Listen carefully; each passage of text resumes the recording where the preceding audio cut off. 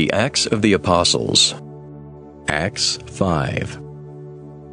But a certain man named Ananias, with Sapphira his wife, sold a possession, and he kept back part of the proceeds, his wife also being aware of it, and brought a certain part and laid it at the apostles' feet. But Peter said, Ananias, why has Satan filled your heart to lie to the Holy Spirit, and keep back part of the price of the land for yourself? While it remained, was it not your own? And after it was sold, was it not in your own control? Why have you conceived this thing in your heart? You have not lied to men, but to God. Then Ananias, hearing these words, fell down and breathed his last. So great fear came upon all those who heard these things, and the young men arose and wrapped him up, carried him out, and buried him. Now it was about 3 hours later when his wife came in, not knowing what had happened. And Peter answered her, Tell me whether you sold the land for so much. And she said, Yes, for so much. Then Peter said to her, How is it that you have agreed together to test the Spirit of the Lord? Look, the feet of those who have buried your husband are at the door, and they will carry you out. Then immediately she fell down at his feet and breathed her last. And the young men came in and found her dead, and carrying her out, buried her by her husband. So great fear came upon all the church, and upon all who heard these things. And through the hands of the apostles many signs and wonders were done among the people, and they were all with one accord in Solomon's porch. Yet none of the rest dared join them, but the people esteemed them highly.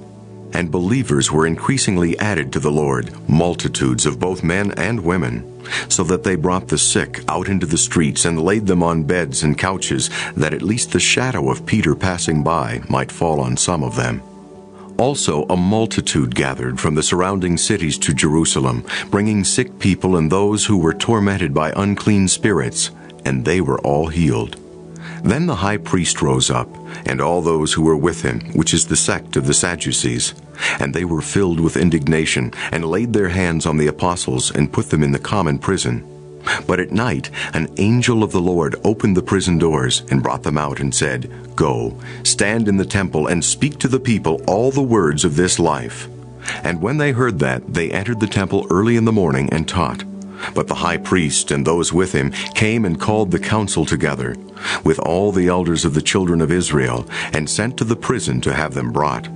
But when the officers came and did not find them in the prison, they returned and reported, saying, Indeed, we found the prison shut securely, and the guards standing outside before the doors. But when we opened them, we found no one inside. Now, when the high priest, the captain of the temple, and the chief priests heard these things, they wondered what the outcome would be. Then one came and told them, saying, Look, the men whom you put in prison are standing in the temple and teaching the people.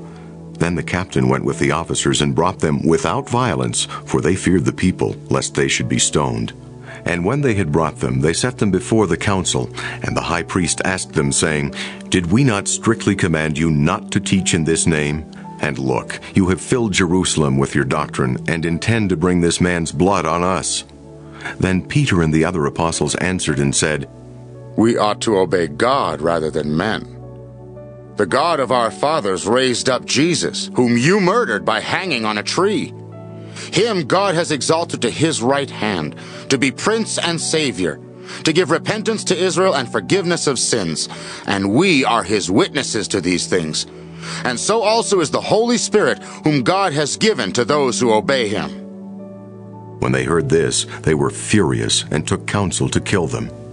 Then one in the council stood up, a Pharisee named Gamaliel, a teacher of the law, held in respect by all the people, and commanded them to put the apostles outside for a little while.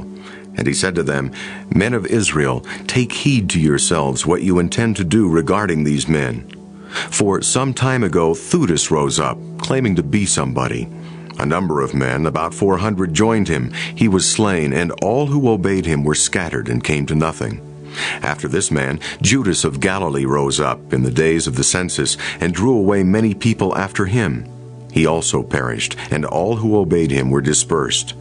And now I say to you, keep away from these men, and let them alone. For if this plan or this work is of men, it will come to nothing. But if it is of God, You cannot overthrow it, lest you even be found to fight against God." And they agreed with him, and when they had called for the apostles and beaten them, they commanded that they should not speak in the name of Jesus, and let them go. So they departed from the presence of the council, rejoicing that they were counted worthy to suffer shame for his name. And daily in the temple and in every house they did not cease teaching and preaching Jesus as the Christ.